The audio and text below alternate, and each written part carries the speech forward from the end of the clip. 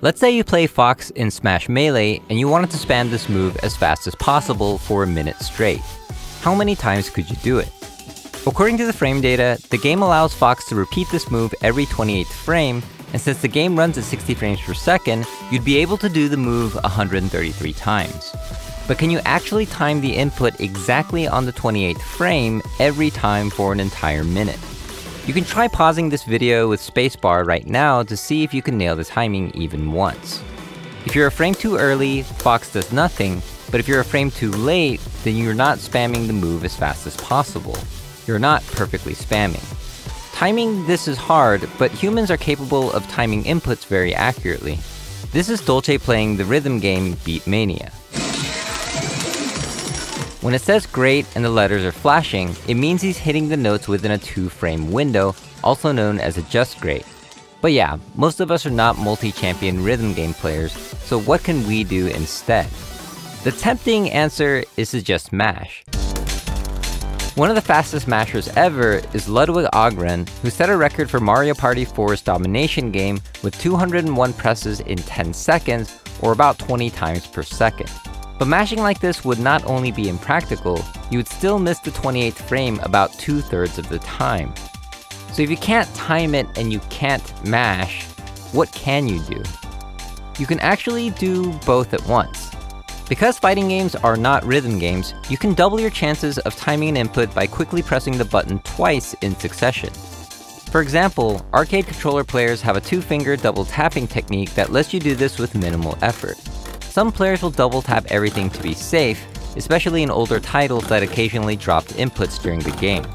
In the Street Fighter II series, doing an invincible reversal uppercut meant you had to time a punch button within 1 frame of accuracy.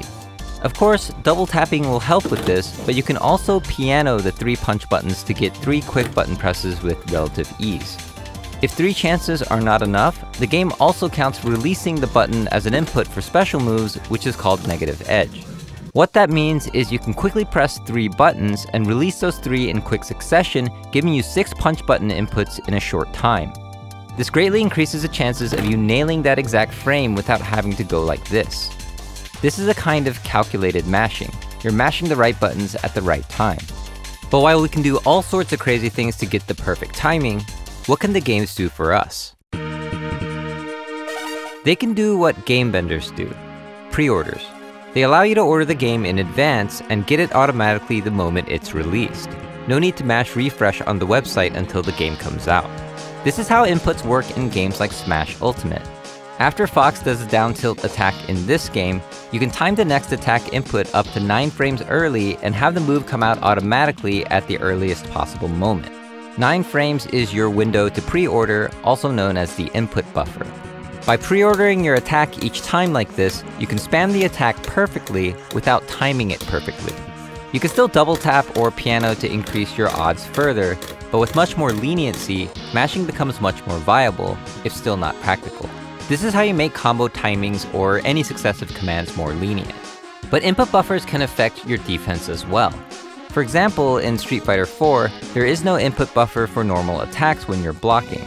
Relento's EX roll when blocked leaves him vulnerable for 5 frames. Ryu's sweep comes out in exactly 5 frames, so to punish, you have to time the kick button perfectly.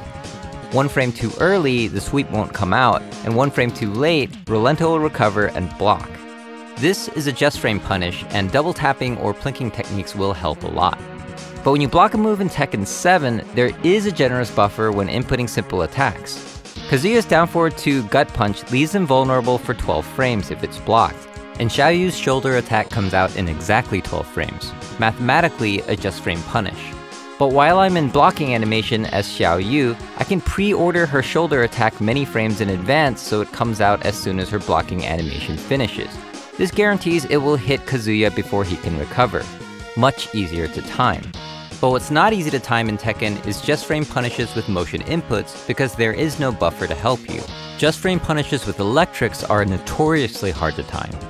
But in Street Fighter IV, special attacks with motion inputs have a very generous buffer, meaning you can pre-order Dragon Punches while blocking, getting hit, or getting up.